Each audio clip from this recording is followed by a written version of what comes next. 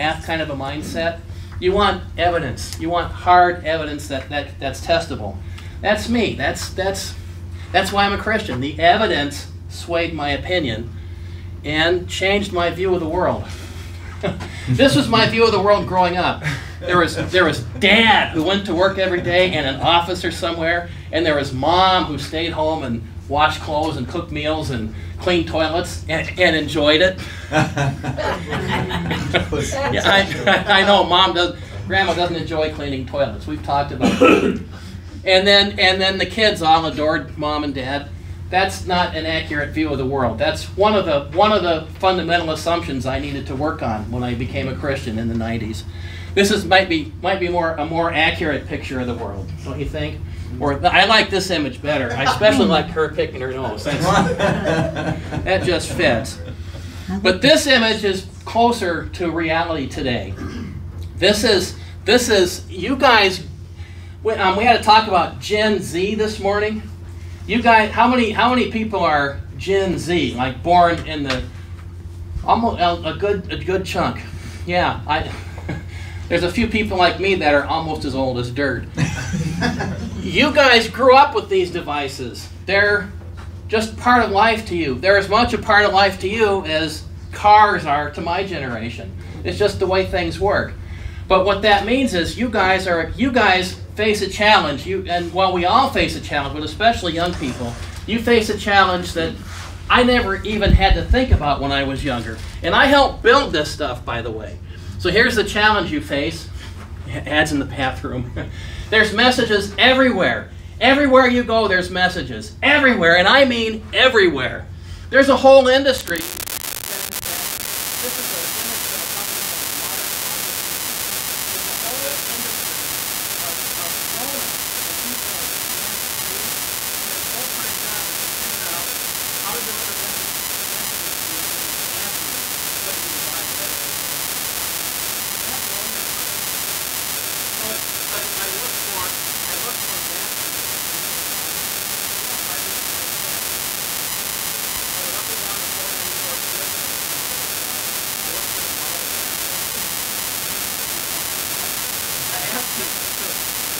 Hey, I'm looking for a bathroom and something to do. I've got a lot of weird stuff, so I find that interesting. And I went to Las Vegas for a work trip, and I spent 8 years in animal product like negative news. I looked through all the bathrooms for 10 or 15 bucks. All I had to do was control my own shirt. They're not digital signs, but there's messages everywhere. Everywhere there's messages. Here's another spot where you want to see messages. There's PhD level people that work for social media companies. You see some of the expo days on TV. PhD level people that spend all day long studying how to do PhD. Because that's how they make money. There's a piece of red sign on PhD. There's an invention called Infinite Scroll. One little piece of technology. So you're reading the news feed, you get down the bottom of the news feed, there's more stuff on the bottom. There's still about 2 billion. That's all Infinite Scroll. You get to the bottom of the JavaScript, JavaScript takes reading out from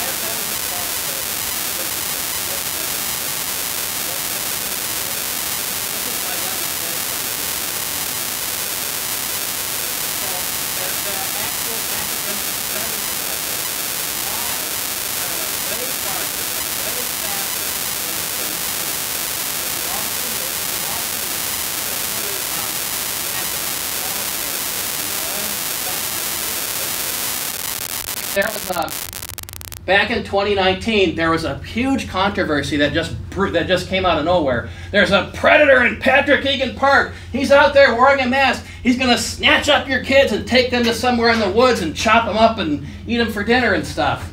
And that rumor went everywhere. Thousands of comments, hundreds of shares. It made it to the local TV news websites. Got announced all over the place. The Egan police put it on their Facebook page. Predator in Patrick Egan Park. Look out! This young man's mother saw the posting. She said, "Wait a minute. That's my son. He likes to play in a costume and a mask. He's 11 years old. That's what 11-year-olds do." So she called the police and said, "That's my son." The police changed the Facebook posting to say it was instead of a predator, it was a prankster. And that went out thousands of shares, hundreds of shares, thousands of comments. And then Dakota County decided they were going to charge my grandson with 5th-degree assault. One of the penalties for 5th-degree assault is removal of the child from the home and placement into foster care for playing in the park in a mask, in a costume. Yeah, you bet I was outraged. So we won. We spent a lot of money. We got a good attorney. We went to court. They put my grandson on trial. We went to court and we won. We kicked butt. So yay rah for that. And we can talk about outrage, but that's not the point. The point is these messages over the internet are powerful, and we need to learn how to deal with it. I did a radio interview. The Star Tribune interviewed me and published 2 articles. My truth versus the lie, the fire hose of falsehoods versus the squirt gun of truth. My squirt gun of truth got a few shares and a few dozen comments, and that was it, and the whole thing fizzled. Believe me, I promise you, I tried to make the truth popular. I was unsuccessful. I'm not the only one. That's the fire hose of falsehood versus the squirt gun of truth. That's on a personal scale. On a big scale, we see how it can affect elections and change history. And I got into a Facebook thread with somebody. They actually believed that that supercomputers in Germany used satellites to taint the vote count in these voting machines here in the U.S. There's people who really believe that stuff because they watched some news feed somewhere that said so. And then one tweet can change history, and boom. 80,000 people traveled to Washington, D.C. 1,300 people were, so far, 1,300 people charged, 900 convicted, 140 police officers injured, 5 or 6 or 7, depending on how you count, people dead because of social media and public indoctrination. This stuff is powerful. Don't let anybody say different. Grooming. Public indoctrination is where we try to manipulate an audience. Grooming is where we try to manipulate one person. Quietly. Grooming happens quietly, but it happens more often than you think. It's not just sex trafficking. We have a history here in Minnesota of people, of Somalis, traveling to Syria and Somalia to join terrorist groups. This is an article about a young man who tried to join a terrorist group. The police intercepted him at the airport, brought him home. He went through a bunch of re-education. They made him read Shakespeare and a bunch of literature, and now he's not radicalized anymore. But a lot of other people have traveled and joined these terrorist organizations. Some of them died. Some of them are in jail. They're all damaged. Their families are damaged too. Grooming is more than just sex trafficking. Grooming tries to persuade somebody vulnerable to become a slave. So grooming is bad. And then, oh, wrong button. I gotta push this button. Good, I didn't turn it off. Grooming. I have a 20-minute presentation just on this alone. As a cybersecurity professional, we're supposed to think like attackers. So think like an attacker, then you can mount a good defense. That's just kind of fundamental security 101. So if I were an online predator, how would I attack somebody? So I went to Facebook and I just started looking at posts, and I found a few people whose names started with A. This took me 5 minutes to find this. 5 minutes, not even 5 minutes. And this person posted just a little essay about how she is a misfit. And misfits are the one who change society, but we go through pain to do it and on like that. There's my example. That's my mark.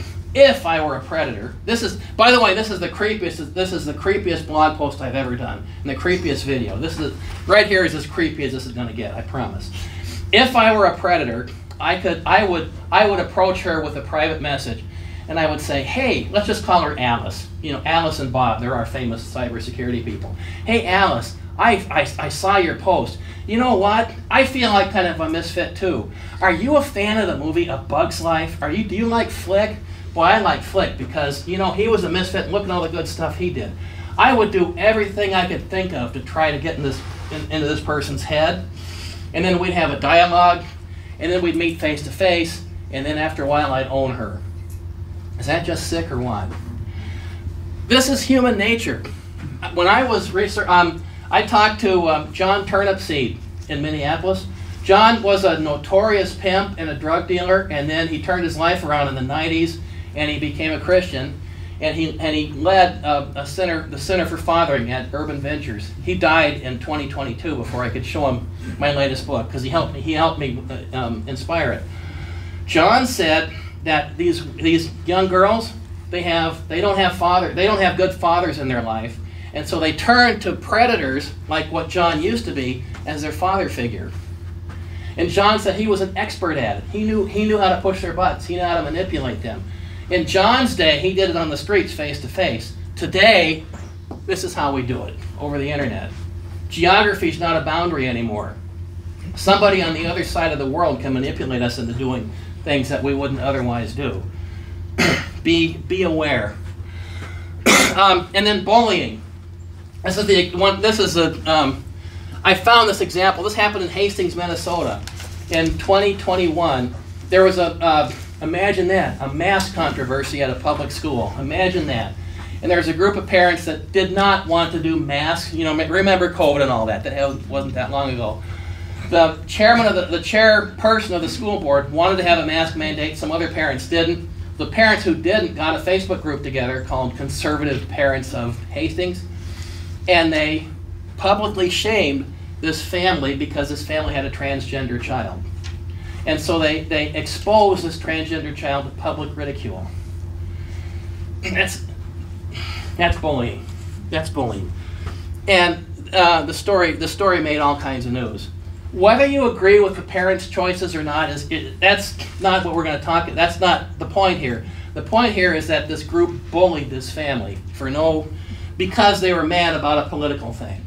That's not right. So what are the consequences? I was talking to a youth pastor at the men's retreat from Detroit Lakes. This is kind of what he told me about. Addiction, depression, loneliness, riot, suicide. Those are bad consequences. Why do we even do social media with all this bad stuff? And so what a lot of youth pastors do is they just turn off social media. But you can't. So why is social media good? My half-sister lives in Boise, Idaho. She just lives far away. We never talk to each other, except now we have Facebook, so we send messages back and forth. And we send emails back and forth, because they're free. The phone calls cost, emails are free. Well, now phone calls don't cost anymore either. And then, this is a cool story. This all happened through social media.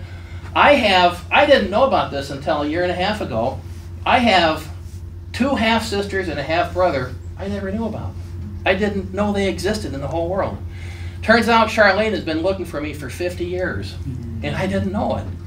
Well, she found me in a friends list for my sister Tony. Tony and I are Facebook friends, and she found Tony and she found me, and I kind of matched what she was looking for, and she reached out. Boom! I have 2 sisters and a half-brother that I never knew about.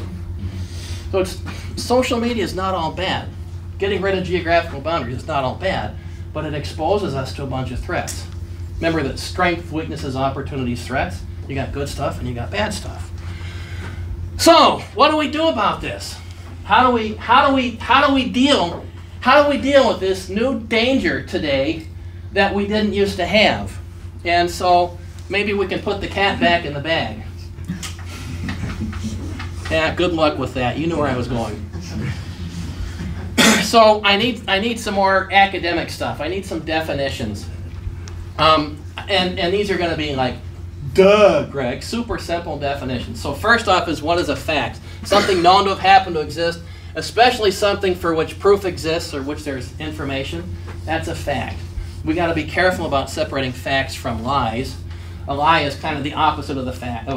A lie is a thing that's not true. Demonstrated not true. And then there's opinions. Opinions are official definitions, but if you want to summarize it, opinions are what we think of things. Here, what do we think is true? What do we think is false? That's an opinion. And then credibility. Credibility is a big deal. Credibility is whether or not you can trust somebody. That's credibility. All right, is that like just super duper obvious? Mm-hmm. You can say yes if you think so. Yep. Participation is a good thing. Because and then context. How many quotes have we seen from somebody where the quote is something super duper outrageous, but then we find out that quote was taken way out of context, and if we look at the context around it, they meant something completely different from the quote. How many of us have seen manipulations like that? It's okay to raise your hand or say, yeah, I have. Yeah, everybody in the room? Yeah. Yeah. So now we're going to practice. This is the participation part. We got, hey, what time, when are we done? We're done at 20 after, right? We got lots of time. Okay. Facts, lies, or opinions. Kelsey and Chris Waits, that's the family in Hastings that had the transgender child. They did a horrible parenting job, or they did an honorable parenting job. Pick your adjective. Fact, lie, opinion. Okay. Science is not trustworthy. Fact, lie, or opinion. It's a little gray. All three. All three. All three? Okay, we'll go with opinion. Science is an attack against God. How many people have heard that? Opinion? Okay, all right. I'll give you my opinion on that. God invented science, so when we say science is no good, we're really attacking God. So I'll put these. I'll go with these as opinions, but I'll put them more towards the lie end of the scale. All right, here's one. We're going to spend a little bit of time on this one. Jesus died for our sins. Fact, lie, or opinion? Fact. Yep, most people are going to say fact. All right, I'm going to give you a story on this. I became a Christian in October 1994. I told you that dirt was young when I was born, right? I was 37 years old when I became a Christian. I grew up. I went to a Catholic school in first grade. I still remember some of the scenes. I still remember the nuns. I never got my fingers whacked as far as I can remember, but other people did. And I remember everybody, Jesus died for your sins, Greg. Isn't that wonderful? And I thought, what do you mean Jesus died for my sins? Assuming he even lived, he was gone 2,000 years before my ancestors, before my grandparents were born. How do you mean he died for my sins? Well, Adam sinned, and so since Adam sinned, everybody's a sinner and we all deserve to die. Well, if we deserve to die, why are we even here in the first place? You're gonna run up against this reasoning. You're gonna run up against it. You guys are youth leaders. You've got youth. You've got young people under your charge. You're gonna mix it up with people who don't believe a Christian mindset. So I told you in 1994 I became a Christian because evidence persuaded me that I had that was the truth. Right? I told you that, and that's why. But it still bugged me. What do you mean Jesus died for my sins? I don't get it. I deserve to die. Adam sinned, therefore I deserve to die. How does that conclusion follow from any evidence anywhere? I know people in the New Testament said so, but that doesn't mean I have to believe it. And then I remember this like it was yesterday. I was at a McDonald's in Excelsior, Minnesota, off Highway 7. That McDonald's is closed now.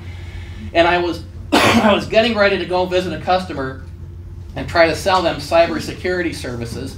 And I was sitting next to the friend of mine who was selling for me, my sales rep. And the light bulb went on in my head. That's a fundamental assumption that everything rests on. You don't have to prove it. Jesus died. We all deserve to die. And so Jesus died in our place. You've heard the words a million times. You've said the words a million times. I've heard the words a million times. But that's when it clicked. That's when it clicked. And I got real excited and real loud because I waved my hands around a lot. Everybody at McDonald's stopped and stared at me. I didn't care. So, I'm going to go, now, I have an opinion on the opinion. Just because I have an opinion doesn't mean you have to share it, but I'm going to go with opinion on this. And I know that's controversial, and I know that's controversial. It's also an opinion that I share. Jesus died for my sins. But I can't prove it. And whenever I try to prove it, I get in lots of online forums. Whenever I try to prove it to somebody, I stumble all over the place. I can't prove it. So I'm going to go with there's plenty of evidence to back it up, but not proof that you could prove in a court of law. So there you go. And yes, sir. Just to add on to that, on youth, they've done some studies right now on apologetics with teens right now, the Gen Z mostly, and the alphas, and they're finding that their need for scientific proof is almost non-existent. It's relational truth that they need. Yeah. So they believe truth if they believe the person is telling them that, and they see that person's life change. If they see a person like yourself, who's saying your life changed, they're like, well, there's my proof. Look at Greg, his life is different. And so like that's all they need for some weird way. So our life on their relationship is the apologetics that Gen Z is looking for. That makes sense. That makes sense. My life gradually changed. There's stories about people who became Christians and then, bam, the light bulb went on, and in the morning they were one way, in the afternoon they were a different way. That wasn't me. That was not me. That's, honestly, that's why Gen Z wants to know from older people, like not like 25-year-olds, but like 55, 65-year-olds, because then they have that longer story arc that they then credible, as opposed to someone who just had their life change. It's going to change back tomorrow. Oh yeah. I've got a pretty good story arc, and no, Greg, you're not weird. You're unique. Amen. I growing up in an alcoholic household, and all the insanity that goes with it. I lived that, and so it wasn't until I was a lot older that I realized how many people lied to me, how many different ways, and so that's partly why I'm so sensitive to it now. So come over from the dark side, Greg. I'll use that sensitivity I've acquired for lies, hopefully in a positive way, to give back a little. And that's why I know my opinion on that's controversial, but that's why.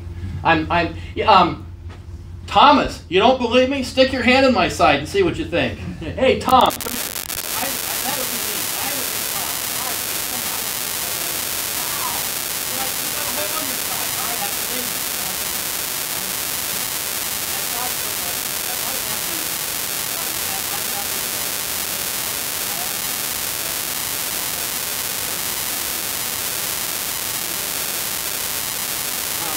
The Bible is the inspired word of God.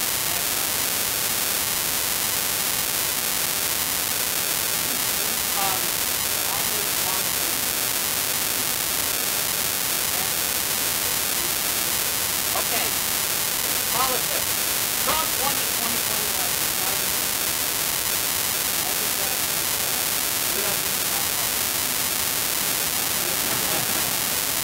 And then Trump did a good job.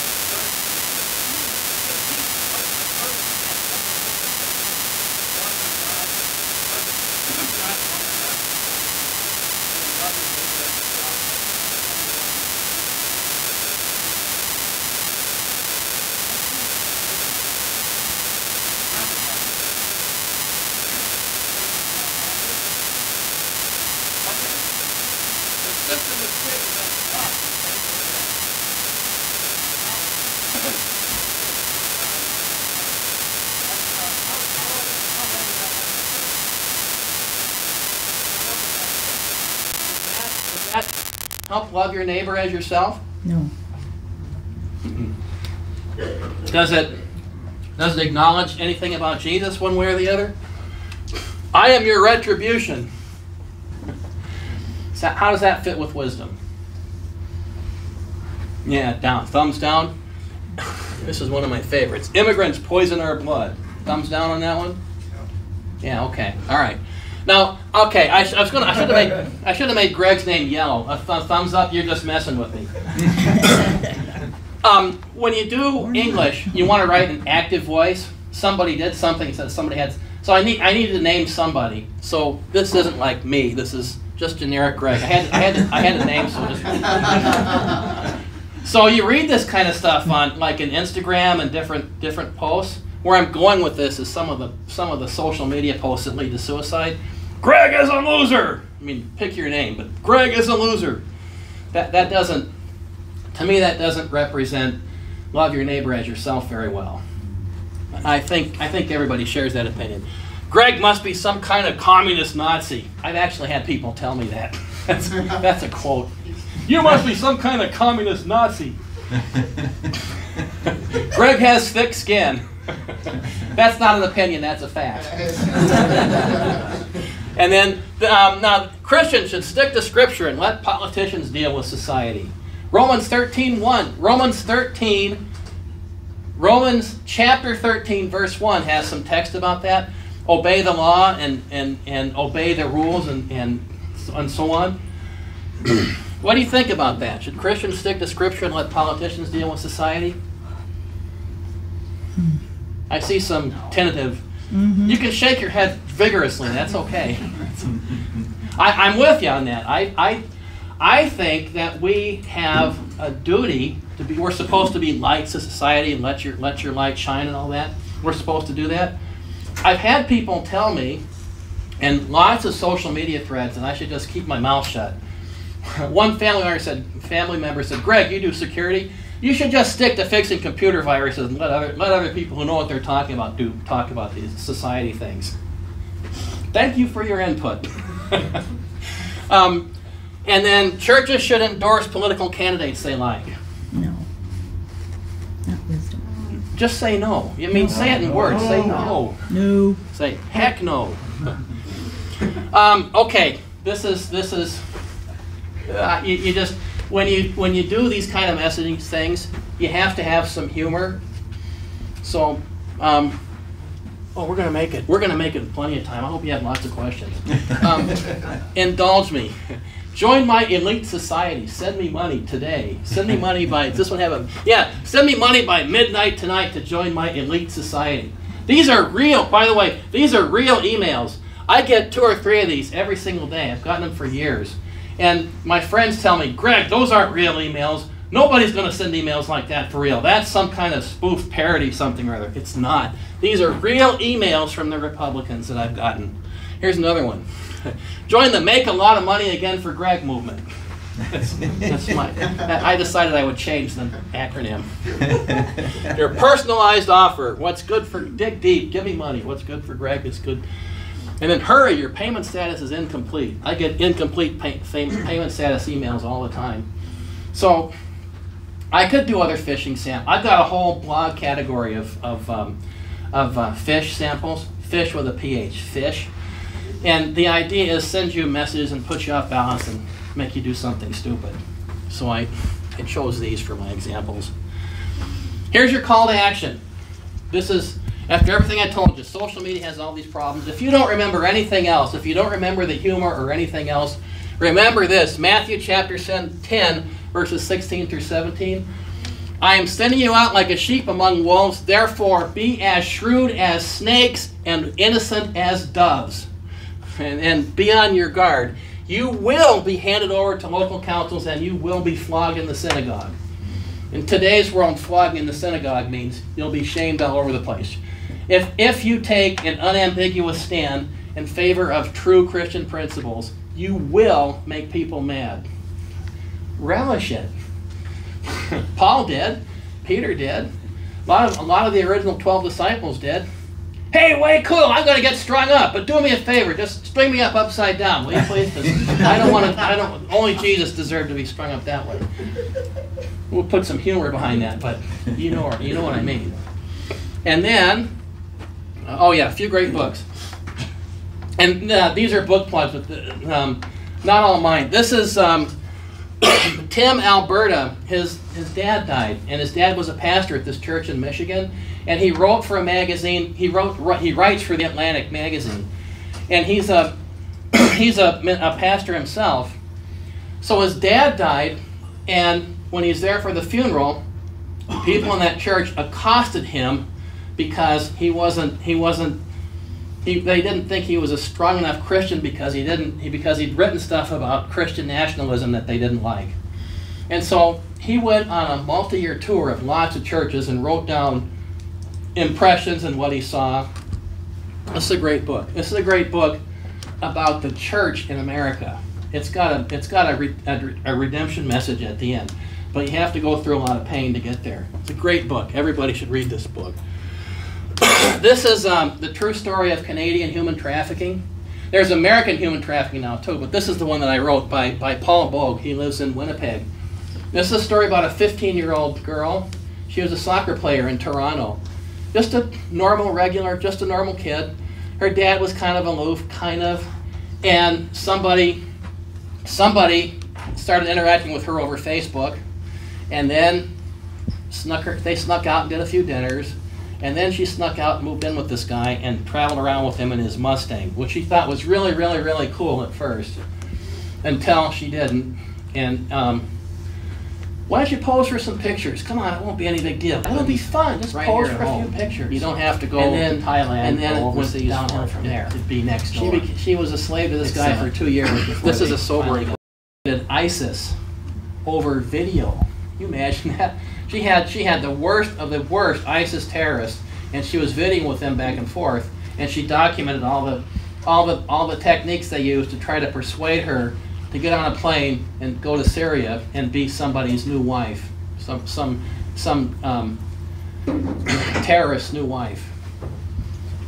She can't use her own name now because they found out who she was. She had to go into hiding because of this book. Sobering stuff. I told you, geography doesn't limit what we can do anymore. And of course, great fiction. You wouldn't be complete without one of my own book plugs. This is Trafficking U. It's this fiction. This will be out. This will come out by the end of the month. Jessie Johnson is a bank fraud analyst. She works at a large bank in downtown Minneapolis. She meets a young woman named Leilani in the coffee shop in the Skyway, and that starts her on an adventure going up against a global sex trafficking ring that wants to make money and doesn't want anybody in their way. And John, I told you about John Turnipseed. John had a bunch of influence on this book, and I wish he died a few months before I had a manuscript ready to show him, and I wish I'd talked to him more. That's a regret that I have. And then here's how to contact me. A bazillion different ways on my website and by email and LinkedIn and Facebook. I'm all over social media. And questions, comments, darts, eggs, tomatoes? You had mentioned a lot of it's the vulnerable ones who get, manipulated and groomed and whatnot. Mm-hmm. Are there ways that we can be on the lookout and recognize this is a vulnerable person? Yes. Are there things we should be looking out for? Yes. Watch for changes in behavior. Watch for somebody who used to be outgoing turning sullen. That's the biggie. Watch for changes. And the other thing, people who are overtly vulnerable to this stuff, I can tell you for a fact that people who have PhDs in world religions can fall prey to evil and can engage in it in a bad way and can influence a lot of people the wrong way and can cause lots and lots and lots of pain. So don't necessarily assume that it's somebody who's maybe on the fringes or who maybe is considered an outcast in their social group. Don't assume that it's always that way, because it's not. This kind of stuff can happen to anybody if you allow it. There was a